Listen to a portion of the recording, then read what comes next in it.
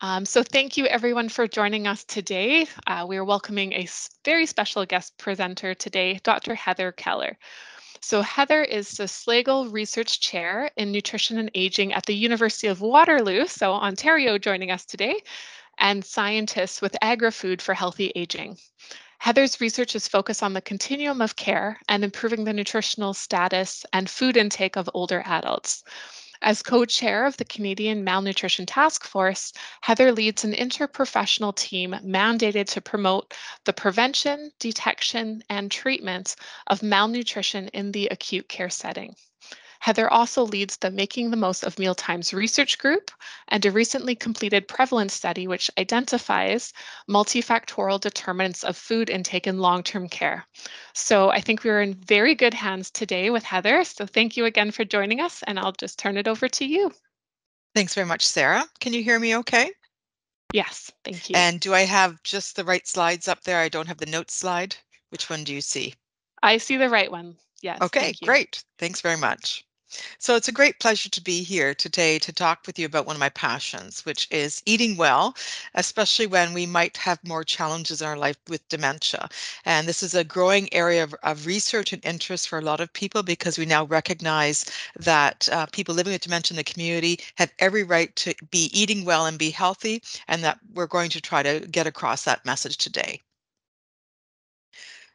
So I'd also like to acknowledge my land acknowledgement here where I am at the University of Waterloo in the Schlegel UW Research Institute for Aging, that we're located on the traditional territory of the Attawandaron, Anishinaabe, and Haudenosaunee peoples. The RA is situated on the Haldeman Tract, the land promised to the Six Nations that includes 6 miles on each side of the Grand River. And you may not have heard about the Research Institute for Aging that I'm part of. So I work at the university as well as have an appointment at the Schlegel UW Research Institute. And this research institute is focused in on trying to improve aging through a variety of organizations. So our vision is a world where research is driving innovation to enrich the journey of aging. Our mission is to enhance the quality of life and care of older adults through partnerships in research, education, and practice. And our values are excellence, relevance, collaboration, transparency, and inclusion. So today, I have the following learning outcomes. I'm going to be talking about why it is what we eat is why is that important, I should say, and how we eat. Why are those two things important, especially when living with dementia? To think about key nutrition recommendations for older adults in general, and also discuss tips to support mealtimes and challenges for people living with dementia at this point in time, as well as some other considerations around eating well together when living with dementia. So first off, a high quality diet is important no matter your age, life stage, or health condition. A high quality, nutrient dense diet supports our overall health and well-being. And you're probably wondering, what do I mean by nutrient dense? Those two words that I've underlined here. We'll get into that in just a moment, what a nutrient dense diet. But we do know that every body system continually needs nutrients. And so this is why throughout your life you need nutrition. It's not just when you're growing as a child or when you're pregnant as a woman that you need good nutrition. You need it throughout your life. Your tissues are constantly turning over, and the way your body functions will depend on what you eat. Thinking about a car, which is an oversimplistic way of thinking about it, but if you don't put gasoline in the car, it's going to affect how it runs. Same thing with eating. If we don't eat the right types of foods or we don't eat enough food, it will affect our function. What we eat is actually associated with a wide variety of diseases, and specifically chronic diseases like heart disease, cancer, etc. We also know that many diseases are managed through diet. Think about diabetes mellitus, for example, type 2 diabetes and type 1 diabetes, but also cardiovascular disease and cancer. We actually manage the disease state through what we eat as well, showing the importance of food to our health. And we also know that when we eat well and we've gone in for a surgery or had another illness, that will actually help us to recover from that illness, that surgery, if we have a good nutritional status. So it's very important to eat as well as we can for as long as we can to support our health.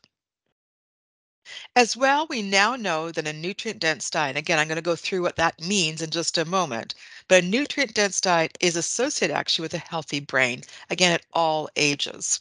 And so why it's important to try to eat a healthy diet regardless of your age. So what is a high quality, nutrient-dense diet? This is a diet that has more vitamins, minerals, and protein and fewer calories, added fats, sugars, and salt. It's thinking about eating more whole foods versus processed foods, for example. And if you do eat processed foods, those that have fewer ingredients. So longer list means there's lots of other things in there we might not want to be eating, chemicals and such. Canada's Food Guide, which is on the right-hand side, a depiction of that. So that came out of the DREAM project that we'll hear a little bit more about later on, shows you what we should be eating. So half of our plate should be fruits and vegetables, preferably whole fruits and vegetables. So this can be frozen, canned, or fresh. A quarter of our plate should be lean protein sources. Meat, poultry, cheese, eggs, milk products as well would fit in there, and soy products as well. And then the bottom quarter would be whole grain foods, things like whole grain bread, pasta, etc. So you want to have a mix of these foods in these proportions, preferably at every meal. And if you think about a snack as well, think about having two of those things, or at least one of those things at a snack. So an apple, for example, or an apple and a glass of milk would be a very nice snack as well. What you won't see on here are things that are high in sugar and salt and fat. Things like potato chips, candy bars, cookies, pies, cakes, that sort of thing. Those are considered other foods, which have very little nutrition in them. They have calories, yes, but very little nutrients like vitamins and minerals. Specific to older adults, we actually have some nutrients we need more of. And this is because of the way our body works as we age. It sometimes changes the ability to absorb nutrients, or it might be the way that the nutrients, thinking of specifically vitamin D, we make it through skin, through the sun rays coming to our skin. That changes with age, our capacity to do that. So as we age, we actually need these three nutrients in higher amounts: calcium, vitamin D, and vitamin B6. Calcium is one of those nutrients that's a mineral that is in several foods, but in various proportions. And the best food products where you're going to get a lot of calcium in are often dairy products, but also almonds and other dark green leafy vegetables have calcium in them as well. The key is that we need 1,200 milligrams per day for women over the age of 51 years and for men that are 71 years of age and older. We tend not to absorb and use calcium the same way when we're older, and this is why there's a higher requirement as we age. For vitamin D, the requirement for older adults that are under the age of 70 years is 600 international units, and for people over the age of 70 years, it's 800 international units.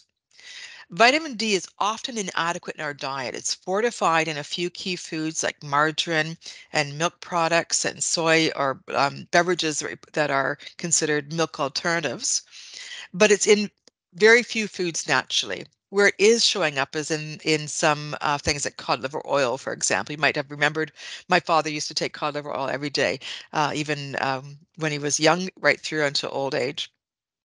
These two nutrients, calcium and vitamin D, we tend not to eat enough in our diet, and this is why we might need to require a supplement as we age to meet these needs. Vitamin B6 is the other nutrient that we need more of as we age, but we actually tend to get enough of this in our diet quite readily if we follow a very varied diet. Older adults also may need more vitamin B12. It's not because the requirement itself increases, but because we sometimes will be taking medications that will decrease the acid in our stomach. And this will then result in the B12 we eat in food not being absorbed very well. So about 10 to 30% of people that are older, over the age of 50, have poor absorption of B12. So if you happen to be on a medication that's helping to reduce the acid in your stomach and affecting your what we call reflux of that acid into your esophagus, check with your doctor, get a serum B12 measurement done, and you can take a simple B12 pill that's in a large enough amount that it actually overcomes the problem of absorption when there's no acid in your stomach.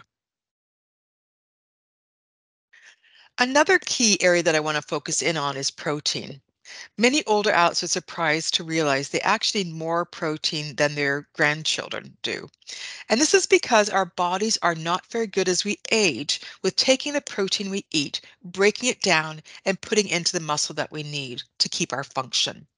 So we need high quality protein throughout the day to meet our protein requirements as we age. Those high quality protein sources include lean meat, poultry, fish, low fat dairy products, eggs, and soy products. I would also put in there soy milk would be an alternative as well.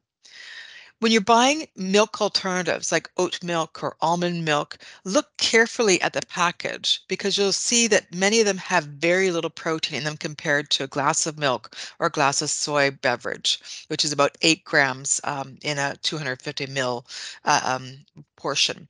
These other products, unless they're fortified with protein, and some are now, they realize they need to be competitive on the protein side as well. Many of them only have 1 or 2 grams of protein in them. The key is that we have a variety of sources of protein in our diet. I'm not a great proponent of a vegan diet as people age. It's very hard to get enough nutrients in our bodies in a vegan diet, which means we eat no animal products at all. A vegetarian diet, which includes eggs and milk products, cheese, usually gets enough nutrition through a vegetarian diet as we age. But there's benefits of both plant-based proteins as well as animal-based proteins. Some nutrients that you will find in plant-based proteins, like legumes, for example, soy, are fiber and some B vitamins. With respect to animal source of protein, you'll get calcium, vitamin D, as well as some other key minerals. So having a variety of plant sources will make sure you're getting enough of the micronutrients you need. You should aim for about 20 grams of protein at each meal and 1 to 1.5 grams of protein per kilogram of your body weight per day. So if you weigh 60 kilograms, you should eat between 60 and 90 grams of protein per day. That may not seem like very much, but on the next slide, I'll show you what some key foods are that we eat and how much protein they have. And you'll realize you just can't rely on one single meal to get you to that 90 grams of protein if you're a 60-kilogram person. So here we have some high protein sources. Greek style yogurt, about a 3/4 of a cup will give you 18 grams. Again, this would be an animal-based source of protein, and it's a high amount, as you can see. Cottage cheese, half a cup, about 12 grams. We'll slip down now to more of a plant-based product like almonds. So 23 almonds are often what are recommended to build up have as a snack, for example, gives a good amount of calcium in there, but it's only 6 grams of protein. And almonds, 23 almonds is quite a few calories actually. If we look as well at tofu, 1 cup of tofu, it tends to be not as caloric dense, but it has 20 grams of protein. So it would be a better choice if you're trying to watch calories, but have more protein. You can see that chicken, 3 ounces, 28 grams. What you'll see with the edamame, black beans, lentils, almonds, as well as peanut butter, there's less protein and they tend to have actually more calories too to get the right amount of protein. So if I wanted to get to 20 grams of protein for almonds, for example, that'd be 4 servings of almonds to get there, and that'd be quite a few calories. So if you're trying to balance calories and protein, choose those leaner sources. Tofu, if you're a plant-based preference, or things like chicken without the skin on it would be a very good choice, or a low-fat dairy product. So now that we've talked about what we should be eating, I want to now spend a bit of time talking about how we eat or the way we eat. And I think this is also very important. And this understanding that I had, I probably had it from being a child as well, but I started to do research in this area when I was talking to families living with dementia in the community. We were asking them about what makes a mealtime meaningful to you, and recognizing that it was an important part of their lives and should be nurtured then. And we learned from them some key things that I want to transmit to you now. First off, I've got in italics there a quote from a sociologist, researcher, who says that what meals are occasions when two or more people gather together primarily for the purpose of sharing food consumption. So in this definition, which you may argue with, but it seems to indicate it's that two or more people, right? That interaction that's happening. It's not just the food consumption. And so meal times then have this other component to them, not just consumption of food. We know that meals have symbolic meaning. Thinking about you might have celebratory meals in your family or in your tradition. They provide a place for socialization. And in fact, sociologists and family researchers often will use the mealtime as a place to understand parenting behavior, family dynamics, because it is an opportunity to see that over a key activity in the family. It's also a way that we have a belonging. Think about when you are visiting someone and they offer you a beverage. It's to make you feel welcome. Or being offered, coming to someone's home and being offered a meal. It gives a sense that you belong with the family at the meal. As well, it's a foundation for almost every culture, for social integration, for community building and cultural meaning. And so mealtimes are a very important part of our lives beyond the food itself.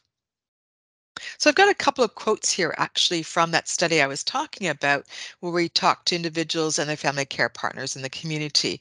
I'll just give you a moment to read those over. But you can see how meals nourish not only the body, but also the soul.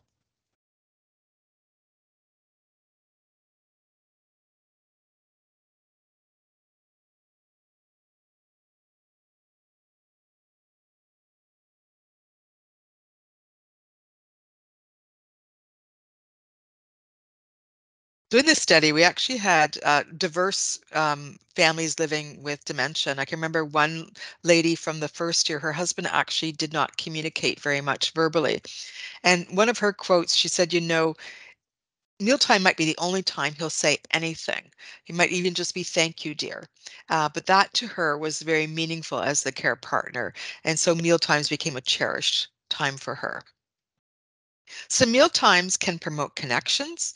They can support our identity as individuals and as a family, and also help us to cope and adapt. And this is what we learned from those families living with dementia when we talked to them over a 6-year period.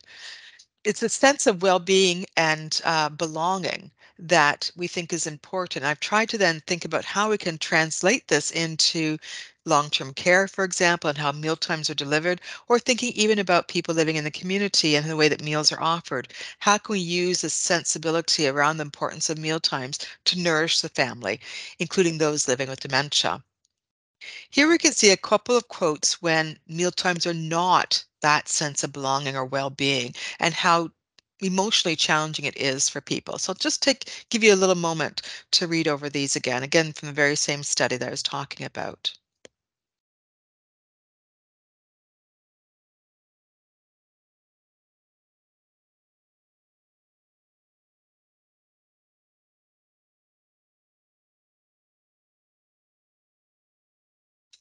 So on the left-hand side in the blue lettering, this is a lady who is talking about, if her husband made a mistake at mealtime, say he spilled something or something went wrong. She was talking about you don't want to be angry with him because it would affect his sense of dignity. And on the right-hand side, similarly, someone feeling their identity being lost because they were not able to do the cooking that they used to do for their family. And so you can see how challenging it can be when changes happen with dementia and mealtimes are such a large part of the family, how it can affect the dynamics that are going on. So I'm going to go through some of our learnings from this work about how we can support connecting identity and connectivity and continuity, I should say. So how can we support connecting through meal times? So meals, because we eat them several times a day, at least 2 times, maybe three, and maybe even snacks as well together, provide a dedicated time and proximity. And so people feel they're closer to each other, can share then, and feel like they're connected in some shape or form. For persons living with memory changes, when they're eating, there's less pressure then for them to talk. So they can feel like they're participating just by listening and don't have to be part of the conversation in terms of responding in the same way that if you didn't have food in front of you.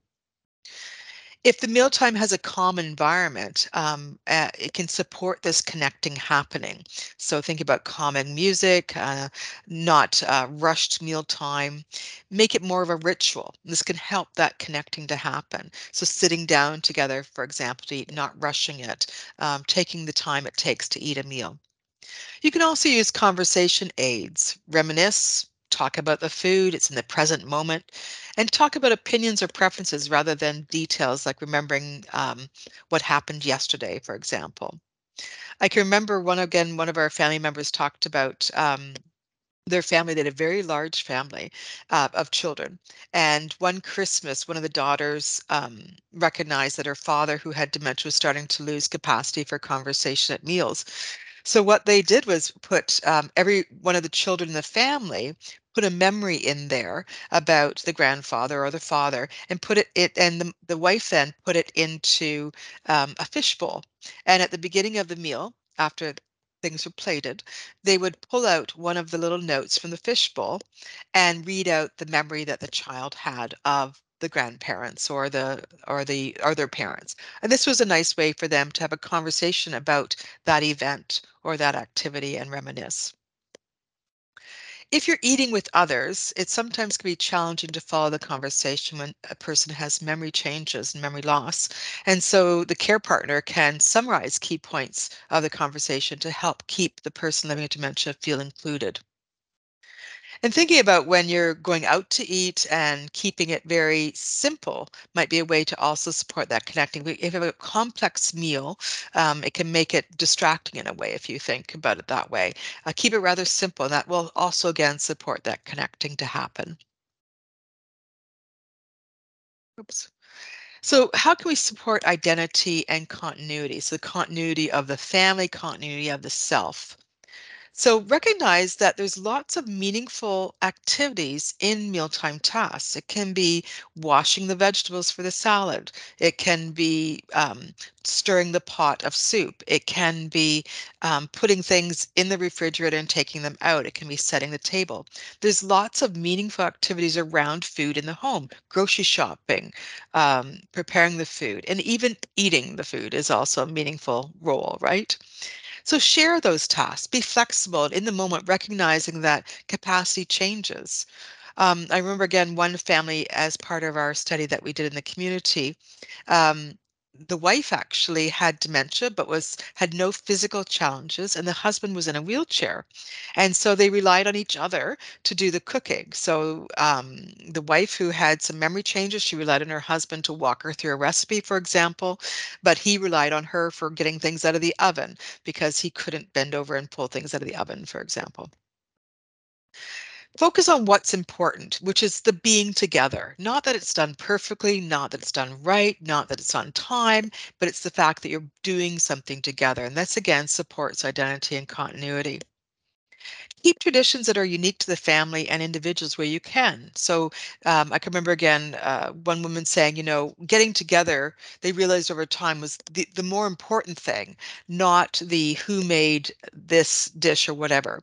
And so she recognized over time as well, she was living with dementia, that the pie that she made was more important than all the rest of the dinner. And so she'd focus in on just making the pie, and they worried about, catering or something else like that, or people doing potluck for the rest of the meal, because that to her was the most important part of that tradition, that she had the opportunity to make this special dessert for her family. And then finally, protect dignity. People make mistakes, right? And so don't worry about it.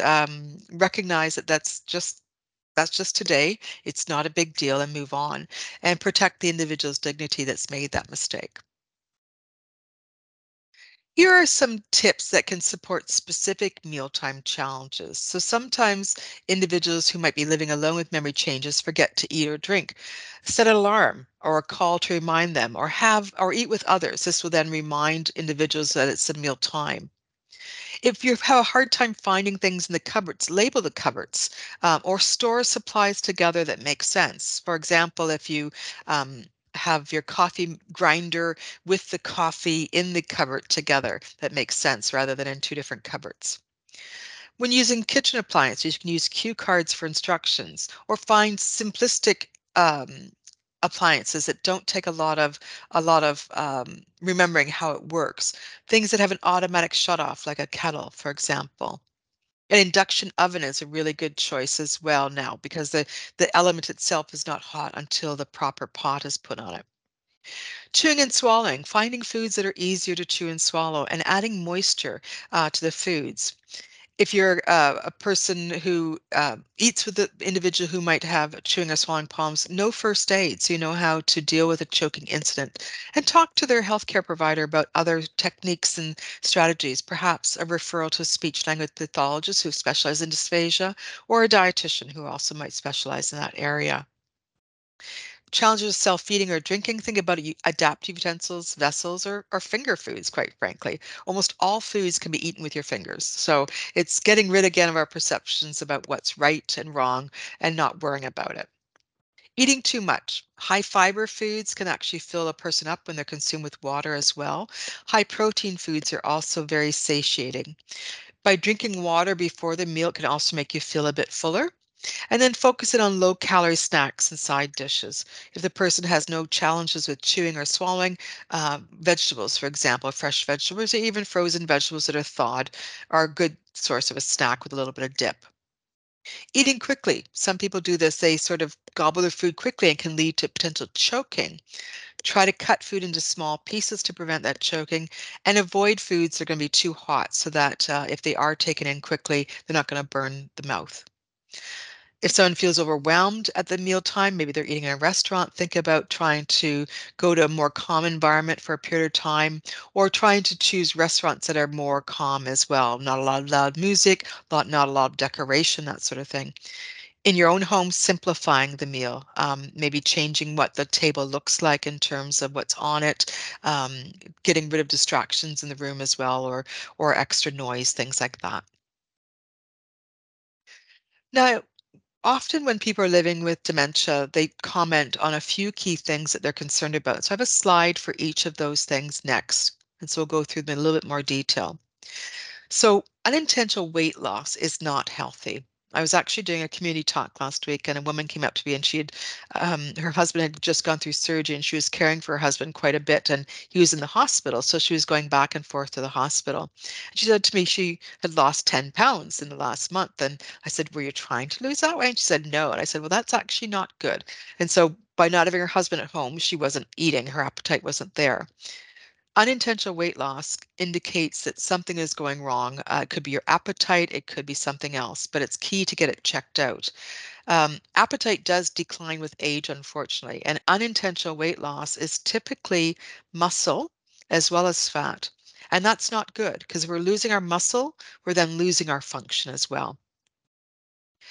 Weight loss and inadequate food and fluid intake are quite common, especially as the dementia progresses, and it affects the function of an individual, that weight loss. So they could be unsteady on their feet, have falls. It also affects our immunity and cognition. So regardless of having dementia or not, when you lose weight as an older adult, these will have effects because of that.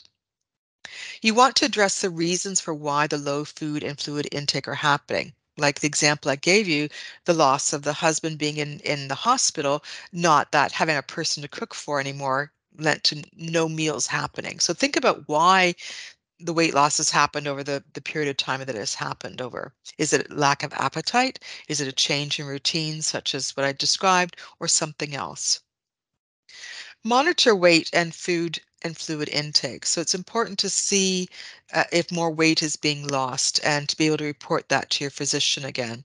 Even if you're someone who is overweight, unintentional weight loss is not healthy. You want to eat nutritious foods that are also higher in calories to get that weight back on. And it's preferable if you also do this with some exercise to help build muscle at the same time. So, thinking about resistance weights, thinking about walking or doing other activities that can move your muscles and help you to build muscle back as well. So key foods that are nutritious in terms of being nutrient dense, but also have more calories are nuts, cheese, and higher fat dairy products. Also, if the weight loss does not stop, it's very important that you get talking to your healthcare provider and preferably request a referral to see a dietitian to talk about this. It's harder to reverse it over time, so it's best to catch it early on if you can and reverse it. So, how can we promote appetite? If this goes on for more than a couple of weeks, you should speak to your physician. It could be due to a medication that you've been recently put on. It could be changes in your physical activity. It might be other reasons. So you need to talk to a physician about this weight loss because, again, unintentional poor appetite and weight loss are not normal part of aging. We know that when you eat with others, you tend to eat better. It's called social facilitation. And so it's the idea of again, eating with others. And there's research to show that if you pick up your cup and someone across from you is also drinking from a cup, they'll tend to also drink at the same time. It's called mimicry. And so this is a well-known thing that we do to support people who might have a poor appetite or poor drinking behaviors. Put on music or the TV, as long as it's not too distracting, it gives company, right? And helps to make the mealtime a little bit more enjoyable. But if it's distracting away from the meal, then don't have it on. Create a relaxed environment so people feel more interested in eating. Provide preferences as well. So, what do people like to eat that are nutrient dense and energy dense as well?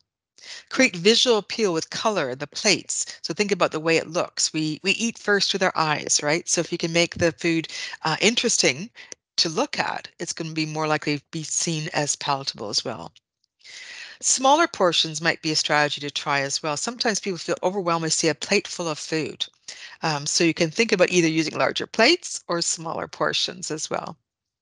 Encouraged to start eating. So sometimes individuals who have memory loss or dementia might have a hard time just starting the meal. So might start by putting the utensil into their hand, starting with the first mouthful, and then it takes over that natural eating ability.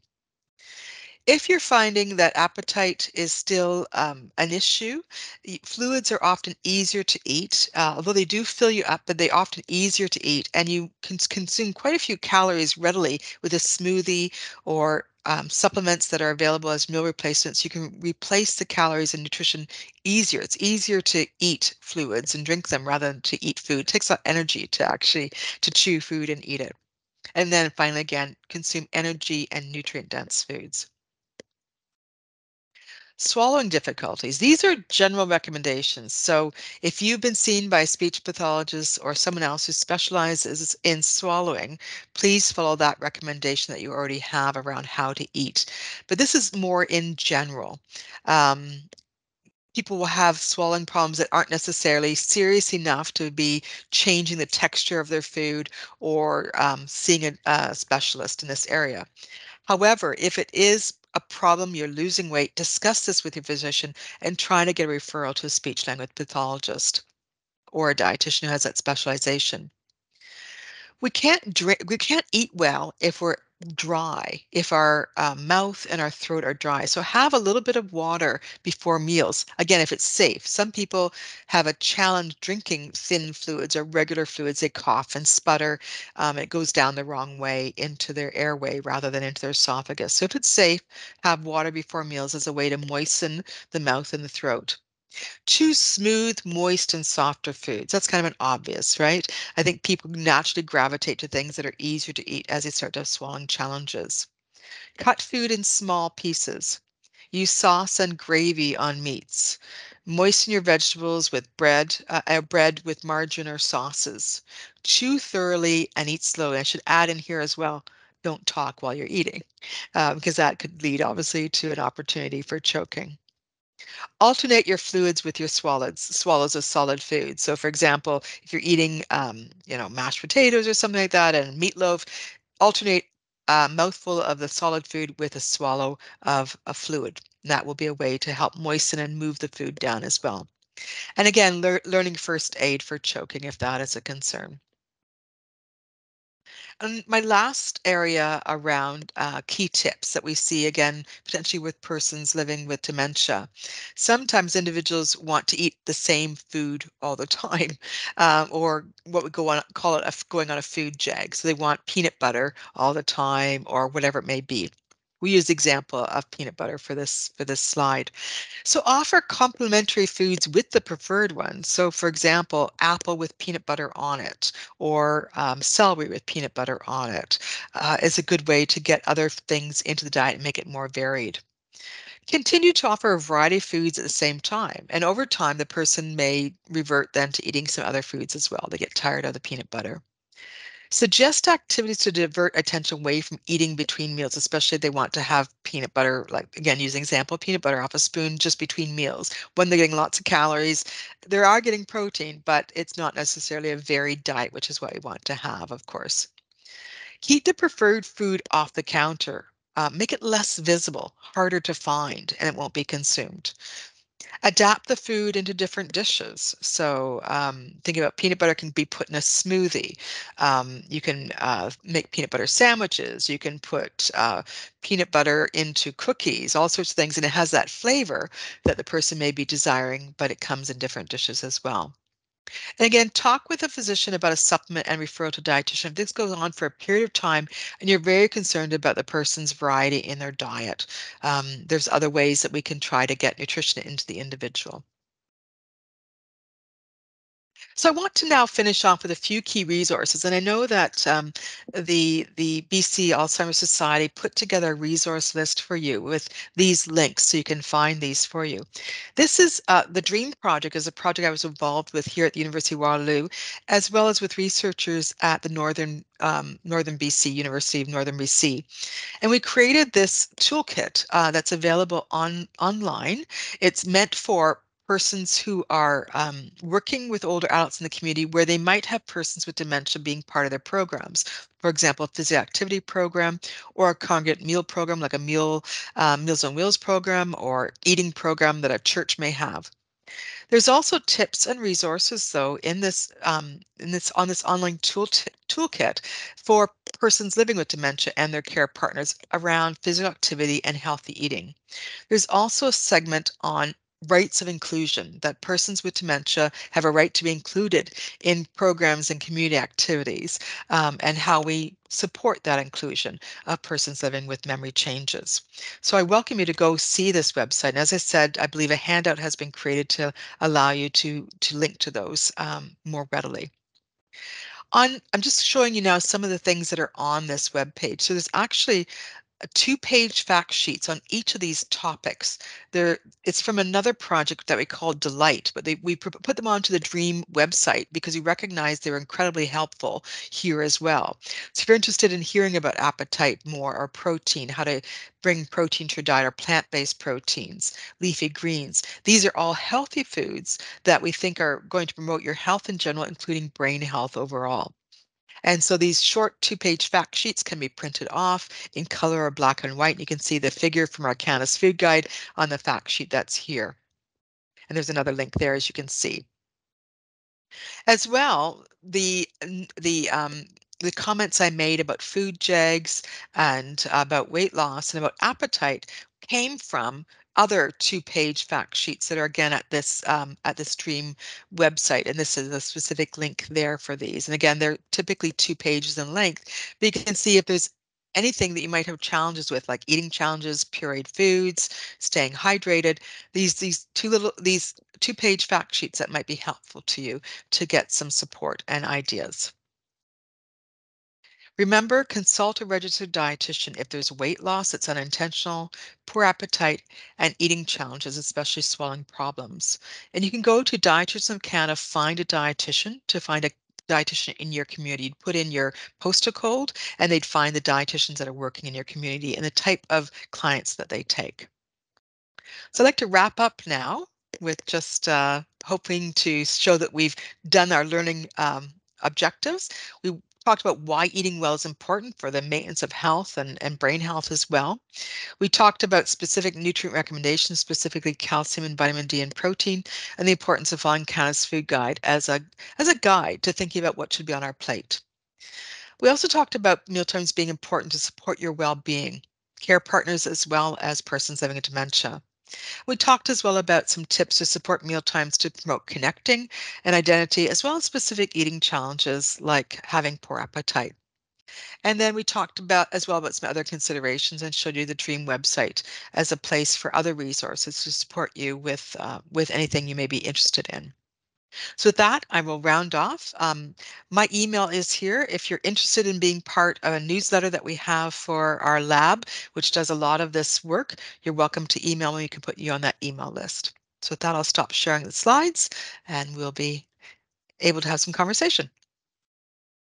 Great. Thank you so much, Heather, for that presentation. You covered a lot of ground, and I think there's some great tips there, some background on why we eat what we do, what we need, and how to troubleshoot when things don't really go as planned as dementia is. So thank you. We did receive some questions in the chat box that I noted down. So one of them you might have answered at the beginning. Someone had asked about nuts for protein.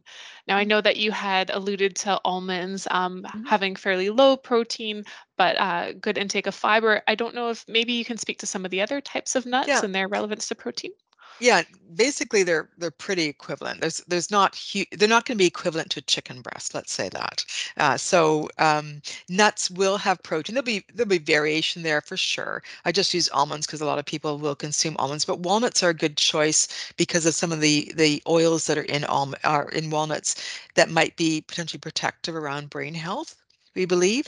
Um, so there's these good fatty acids in many of the nuts that we consume and why they're healthy beyond the protein.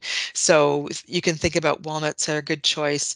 Chia seeds, sesame seeds, almonds, other nuts like hazelnuts. There's not huge variation, unfortunately, with the protein in them. Yeah. Great, thank you. So I think that question was from Rita. So Rita, hopefully that answered your question. We received another question, and this is something that at the Alzheimer's Society, I remember when Dr. Bredesen came out with his book. I think it was The End of Alzheimer's, it was called. We had a lot of discussion about it. So someone was curious, what do you think of the Bredesen protocol? I'm not familiar with that, so maybe you can outline what that Okay. is to me. Sure, yeah. There's I can't remember his first name, but Dr. Bredesen had proposed this protocol that if you follow this nutritional plan, would essentially cure Alzheimer's. Oh, So of course you can see why we received a ton of questions about yeah, this when this book came out. Um, it is something that the society we don't promote it. Particularly because there's no evidence to really science support behind it. that claim. Yeah, Um, the example that I like to make is that if there was a true cure for Alzheimer's, we would scream it from the rooftops. yeah, We wish that there wasn't a reason for us to be here as an yeah, organization that dementia was cured. Unfortunately, that's not the case.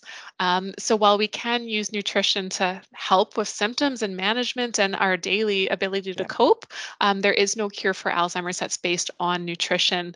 Um, Unfortunately. And it was one of those things I think a researcher had gone through and costed out what it would take from your family budget to follow the protocol. And it's hugely expensive if you were to follow it. So that would be my only caution is that if you do try to follow the protocol as it's outlined in the book, that is hugely, hugely expensive. And it is unfortunately not backed by evidence. Right. But one thing we did learn from your talk is that good nutrition is always a benefit regardless. Exactly. Yeah. Yeah, and I'm going to have to look up the Bradison protocol for sure. And certainly um, we see lots of people trying to put forward ideas about how to promote brain health. Um, and the unfortunate reality is none of them have panned out, right? And if they have, it's very short-lived.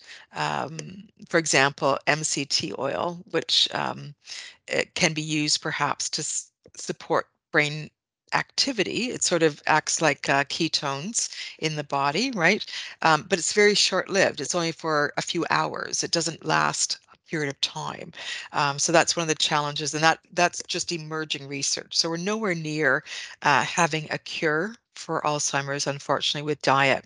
We do know that a healthy diet can delay or potentially delay the diagnosis, and having a brain healthy diet, which is basically what I talked about today, is one of those ways, and that has been researched. But once someone has dementia, the unfortunate reality is the changes that have happened in the brain cannot be reversed. They're there. The tangles, the amyloid protein is there, and it can't be removed. And so that's the challenge we have before us. Mhm. Yeah, thank you, Heather. And I think that ties in well. Carrie made a point in the chat box. She said, I understand that it's, I guess, the Bredesen protocol helps to limit sugar, alcohol, and highly processed foods, which aligns with what you shared with us today. In Exactly. general, that's good nutrition, period. Exactly. Yeah. Yeah. And there's the Brain Health Food Guide. I'm not sure if I gave you that link, but it's actually in the Dream website link, and I can certainly give it to you as well. It's meant for, again, before someone has dementia. The research that it's based on from the literature is before someone has dementia or cognitive changes. And so that is an evidence-based guideline. It talks about walnuts, for example, talks about green leafy vegetables, what we call cruciferous vegetables as well, cabbage, broccoli, that sort of thing. No red meat or very little, very no processed foods, as Carrie has pointed out here. So it's very consistent with Canada's food guide, but highlights a few key foods like berries, dark greens, and walnuts as key foods you might want to include because they have certain nutrients that might be beneficial to prevent um, dementia. Yeah. Hmm. Oh, thank you. And Dennis or Denis posted something as well Yeah. that I wanted to read out loud. He said, keep it simple, keep it whole, keep it clean, keep it active. I Yeah. love that. May that Yeah. be our mantra. Exactly. And I think keep it active is really important. That is Mhm. we know that when people do have dementia, keeping active can actually support delaying the progression. So it's the one thing we do know.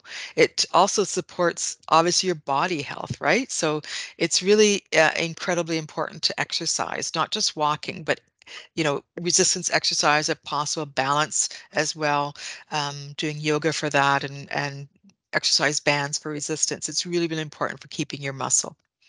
Mm, perfect. Thank you. Yeah, and tying in that exercise piece, and as Dennis added on, and keep it fun. Yeah, Yes, because fun will exactly. have that sustainability piece. Exactly. Lori shared with me a question that she received over the phone. So someone called in to ask a question. How can family members work with long-term care homes to address nutrition concerns, Mhm. especially if they have been dismissed when they first asked? Oh, So that is if a family member believes there is inadequate nutrition being given in the long-term care home. Do you have any suggestions for how the family could address this? right. And so I think speaking to the dietitian,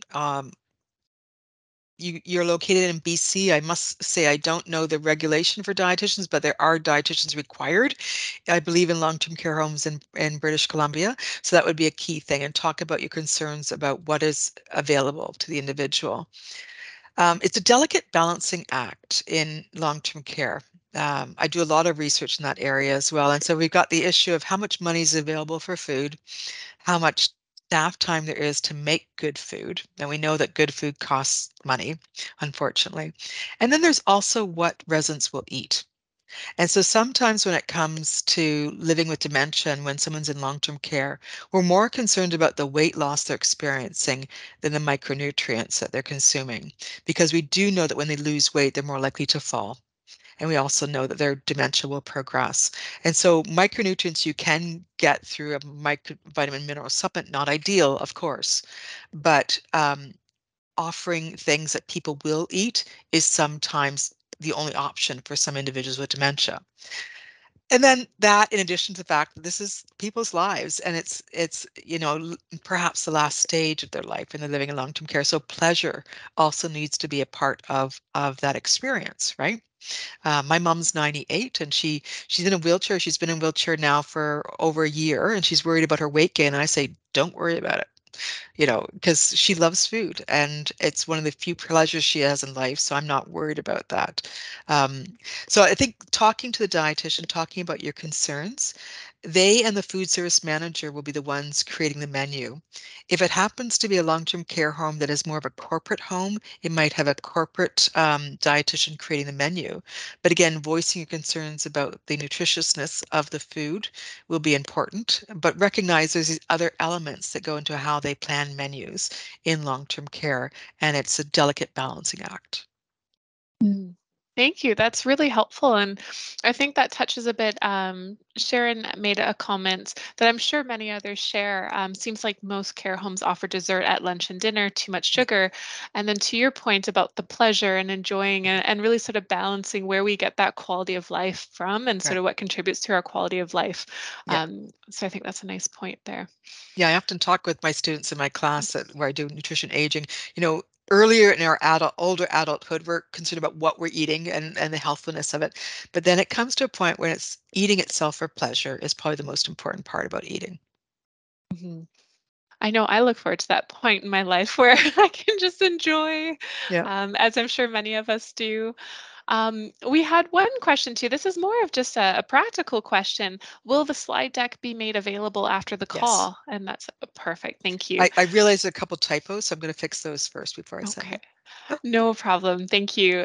And just for those joining us, if this is your first time joining and you're not already on our webinar mail list, you can sign up on our webinar website. We'll get that link in the chat there for you. And you can sign up to receive regular emails with reminders about the webinars. And in those reminder emails, we also include a link to the previous week's webinar. So this recording will be shared. So if you want to go back through for another listen in case you wanted to pick up some of that information that was in the slides, we'll also look to try to include the slides in that email as well. So if you haven't already signed up and you're not already receiving those emails, I encourage you. It's alzbc.org/webinars. And there you can sign up to receive that information.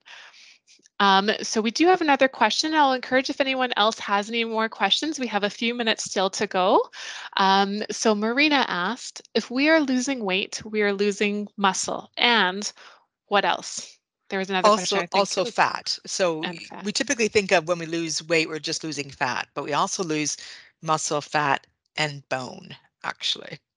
And so if you're someone with osteoporosis and you're losing weight and you're not exercising, that bone is not being stressed and that muscle is not being stressed. So it's going to go away, unfortunately, or be reduced, right? So it's very important if you're trying to lose weight and you're dieting to do so. One, cut out the extra foods, right? The sugar, the alcohol, the processed foods for sure, the desserts and stuff like that. I know the pleasure, but get rid of the things that are not nutrient dense first off in your life. That would be key. And exercise. Because if you just lose weight through diet alone, you still will lose muscle, right? Hmm, that's a really excellent point. Thank Yeah. you. Yeah. And just on that point too, because we do work with a lot of guest presenters and speakers and researchers, and we learn a lot along the way that the consistent theme we hear is twice a week for strength training, and then working in as well some low impact exercise in there that gets your heart rate up. But yeah, that twice a week for strength training always sticks out with me. Yeah. So you can enjoy that walk, but make sure you're doing something to really, like you said, test your bones a little bit Yeah. Yeah. And safely. balance too, right? Another one is Hmm. balance. Yeah. Yeah. And there's some great programs out there. We have some online programs for those of you supporting someone who's living with dementia in the early stage. We have Minds in Motion online, and that is a physical and social activity program that you can join from your computer. We also have it in person. So another way to get some movement in BC, we have the BC Brain Wellness Program. You can Google that, or we can try to get a link in the chat, and they have some online exercise programs as well, and I think some nutrition information that you can check out. We're Um, the Delight program actually, Sarah, is we're actually just launching a new version of that, and we're going to have a virtual version. So circle back to me in a year's time, and that's exercise and nutrition, as well as social interaction and chatting among a group virtually to support folks. Yeah. Wonderful, thank you. So just we had another question about where to review the slides. So just a reminder that we will send out the slides with the recording in that webinar email that we send out. So if you haven't yet signed up and subscribed to receive those emails, please do so. alzbc.org/webinars. So thank you very much. I guess we'll just wrap it up then. If you have last Great. questions, you can always call our First Link Dementia helpline. Our First Link Dementia helpline, you can call if you have any questions or you just need a listening ear about something related to dementia, or if you're looking for resources, so we can help you with that. But yes, thank you again so much, Heather, for joining us today and taking the time to share this great information. We really appreciate you joining us. You're most welcome. Take care.